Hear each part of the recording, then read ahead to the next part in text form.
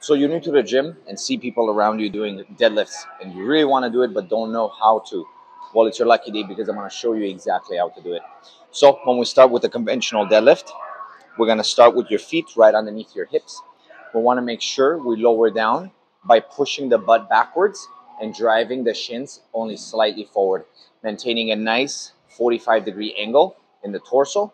Okay. And then from there, what I want you to do is lower down, make sure your feet are making contact with the ground.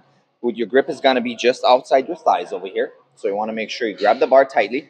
You want to torque the bar. So rotate those elbows backwards, retract the shoulder blades back. Then I want you to push the floor down with your legs at the same time as you bring your torso up, sliding the bar up the thighs, locking out your glutes at the top.